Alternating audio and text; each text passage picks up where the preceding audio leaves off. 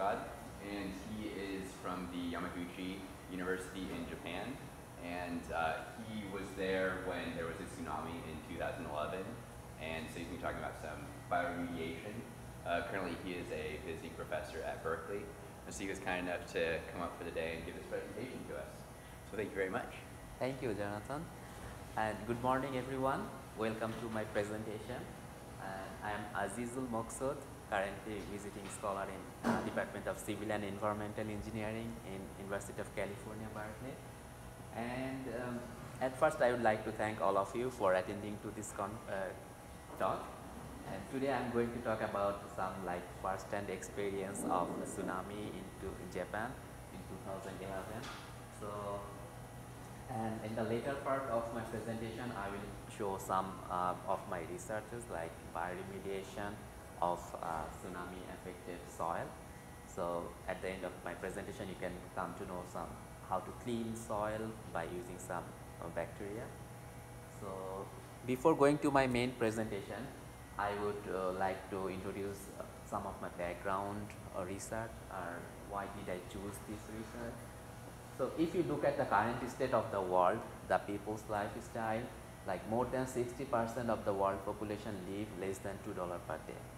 So this is very much a sad fact, but wherever they live, whether they live in Africa or in Asia or in North America, they have some common characteristics of their lifestyle, like they don't have enough food, they don't have good shelter, they don't have safe water to drink, and they don't have enough electricity or energy, and like they don't have good sanitation or good environment or good transportation, and the most important thing, they are affected by the natural disaster most.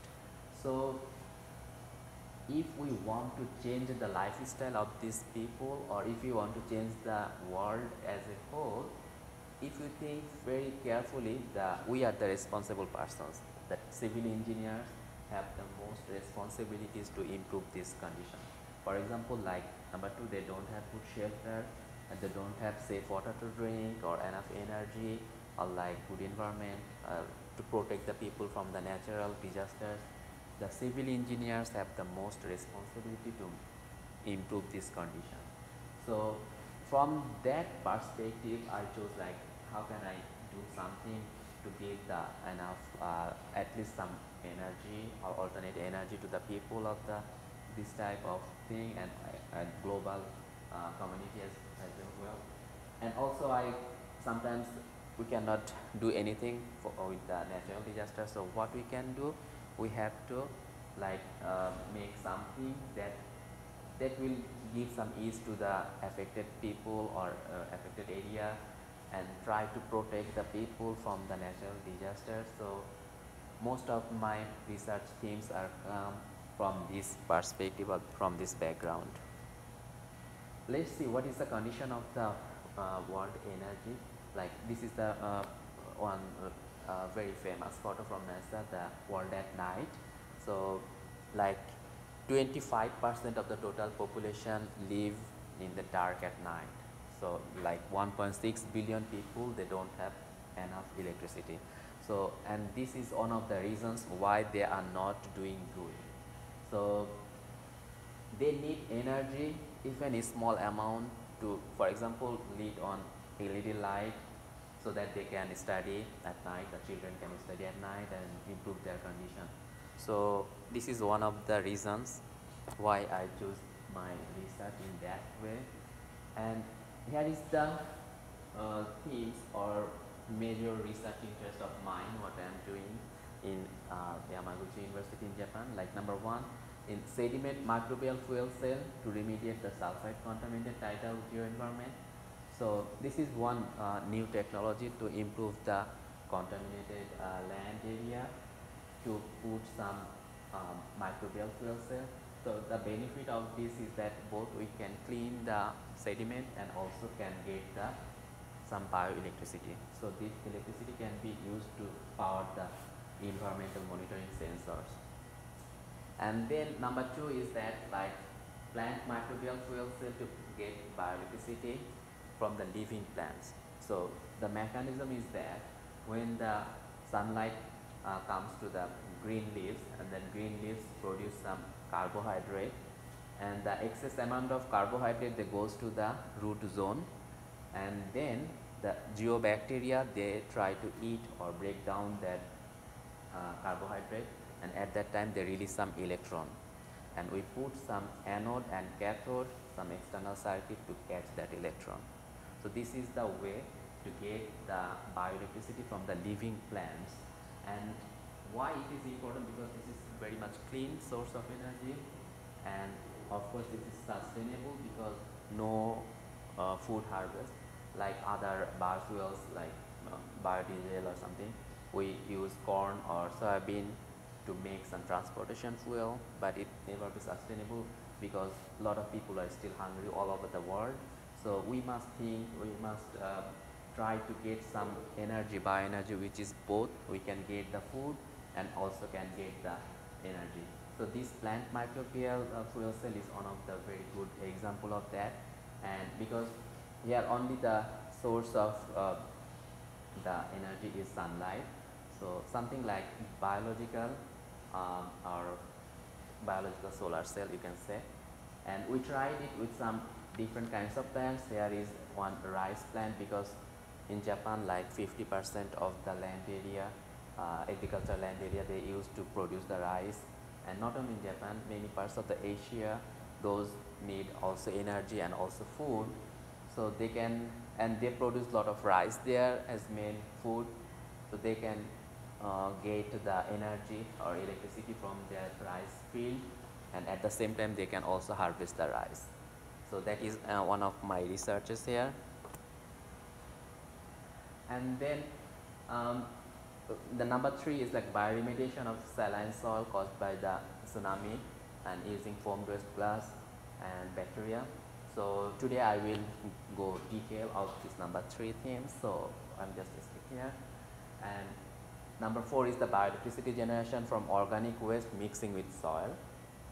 So organic soil can also produce electricity, and here in Berkeley I'm focusing this thing and from the plant microbial fuel cell to produce some electricity, and so that I can power some sensors for environmental monitoring sensors or infrastructure monitoring sensors. So, and finally the biogeotechnical engineering to make the land little bit environment friendly way, not to use the cement as the improvement method.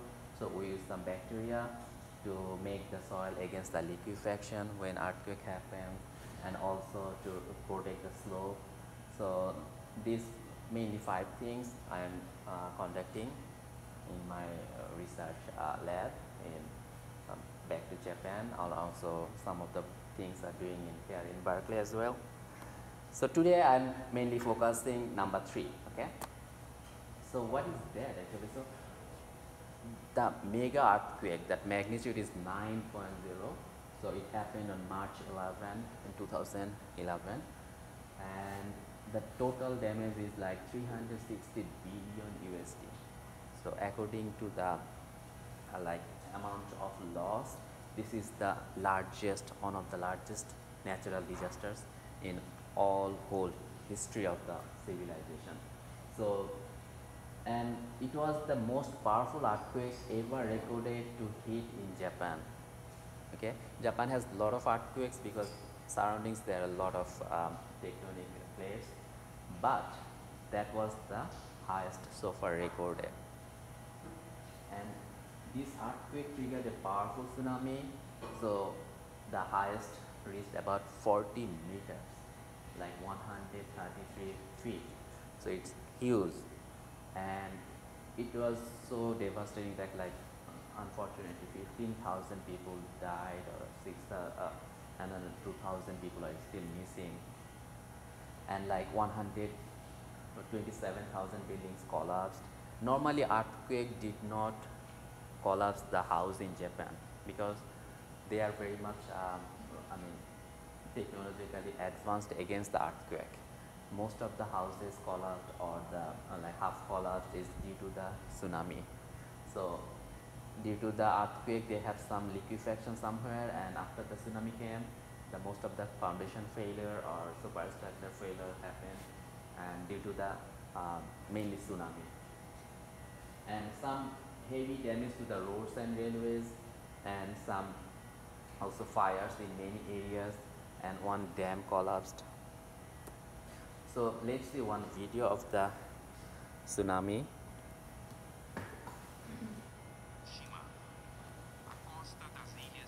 So you can see the tsunami is approaching. So it was so much powerful that it washed all the houses and all the things on its way.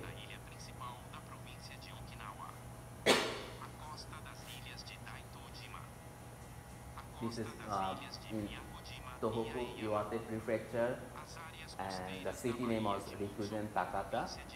They had beautiful sea beach and also like pine trees, but all of them are just devastated very within a minute. And then what happened after that tsunami? The drive into Rikuzen Takata is bad enough. The detritus of a place entire with city 24,000 was souls totally scattered along the damaged. roadside. Okay. And then you see the town itself. It was a town, Except it's not a town, city, not anymore. On but a sunny it Friday didn't slide afternoon, the tsunami powered relentlessly all up this valley, on the some tsunami 10 debris. kilometers. Almost nothing So in its path survived. people do not say this is Rescue workers waste. say just Okay, 6,000 actually people comes are known to from have got people's out in house time, or 18,000 still unaccounted for.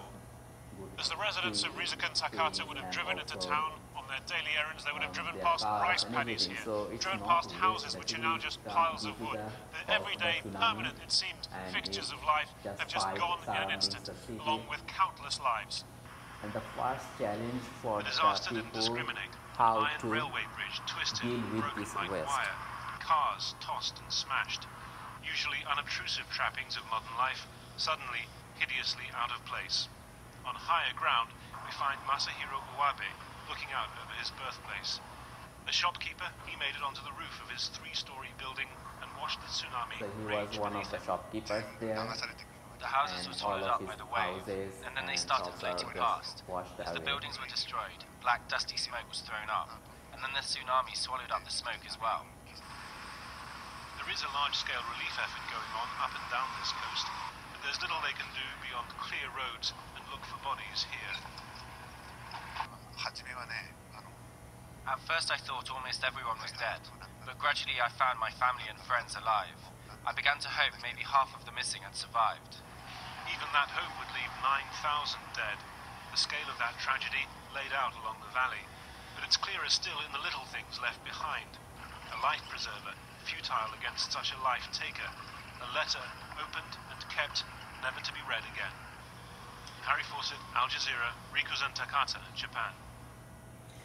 So that was the tsunami. I mean, how much devastating it was, and it was the like one photo when just topple of the seawall.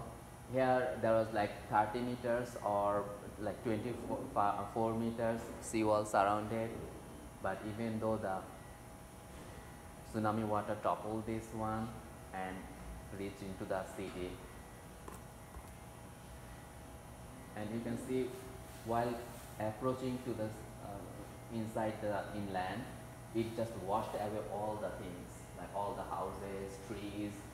Those trees are like green protection for the tsunami. But initially it was survived, but after second wave, that all of them just washed away. And this is the situation of the streets at the time, and that guy was one photographer of the local newspapers, but later he survived from this situation. And just after the tsunami, this was the thing what happened to the entire city. Most of the one-story building are just washed away. Only the few of the concrete building they survived. And this is the situation, like how to deal with that after the tsunami, how to clear this debris, because many of the parts are like not accessible due to the collapse of the transportation system. This is one famous photo of the tsunami. One superstructure is floating inside the